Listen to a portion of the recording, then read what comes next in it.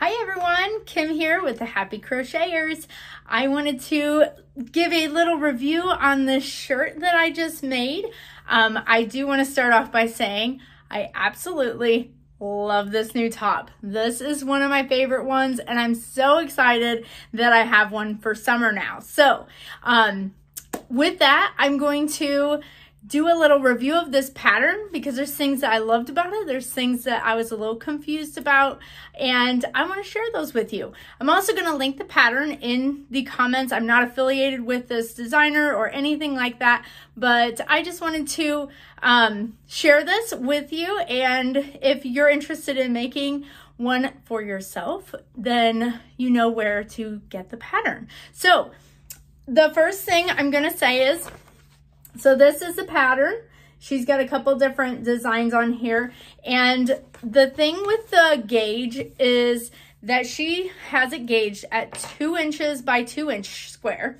And so it's 10 double crochet stitches and 5 rows should measure a 2 by 2 inch square. I did a gauge swatch with my G6 4mm, which is what her pattern calls for to get the swatch. And I can tell you that this swatch turned out to be a 2 1/4 inches each way for this. And with the pattern, I wanted it to be a little bit bigger than the 32 to 34 that she had listed on here for that gauge. But I did do another I did do another test swatch and I used my 3mm hook, which I have upside down there, my 3mm hook, and I did actually come up with the 2 by 2 doing that swatch. The thing is, doing the 2 by 2 squats, I'm gonna get this, doing a 2 by 2 swatch would have actually made my shirt not fit, because even using my 4mm, which gave me the 2 1/4 inch swatch, it was still, the pattern wasn't quite long enough in this section here with the 15 rows that I needed to do. So I actually had to add another row in there to make it long enough for my body. And with that, I also found that doing the body of this shirt, I actually had to add a few rows because it was hitting a little shorter than even the picture was showing for this shirt. So, but I mean, I don't know what the body size is of the model in the picture or anything like that. So that's really hard to gauge. But doing that, the straps were exactly per the pattern. So I did exactly the same number of rows and it fits perfectly. And I'll turn this around so you can see the back. So there is the back of the shirt. As you can see, the panel goes up. And again, I followed the pattern exactly for that part of that section. So for the back panel and the straps, I followed exactly with the pattern, even with my 4mm hook.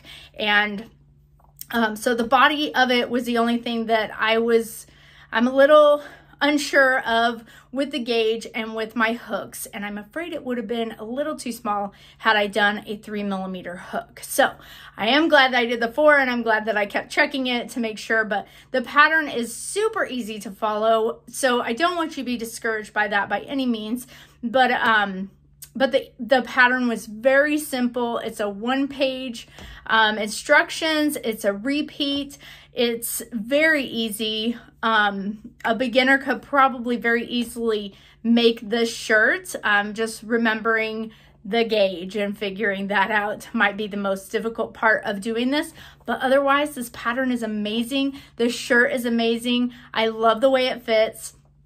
I love the way that it looks on me. I have a few flaws, not really flaws, but I have a few areas that it covers very well. It does not look form-fitting, so it doesn't show anything that I'm uncomfortable with. And I love the way it just flows on me. And I did use my,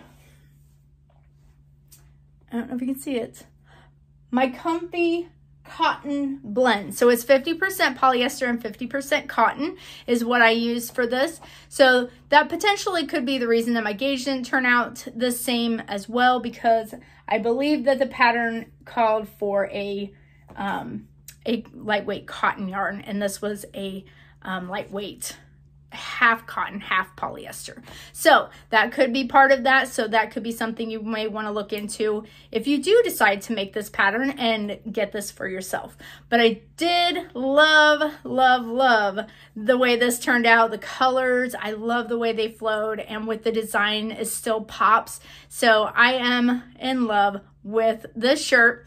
I may even make it with other types of yarn and colors. I have some stuff kind of planned, but with my metallic yarn up there, my Crochet. So who knows? I may have another shirt to show at some point. But I just wanted to give you a little review of this shirt and show it to you, and I will link that again in the comments, so in the description box below. And I hope you guys enjoyed this, and I hope you have a great day. Thank you guys. Bye.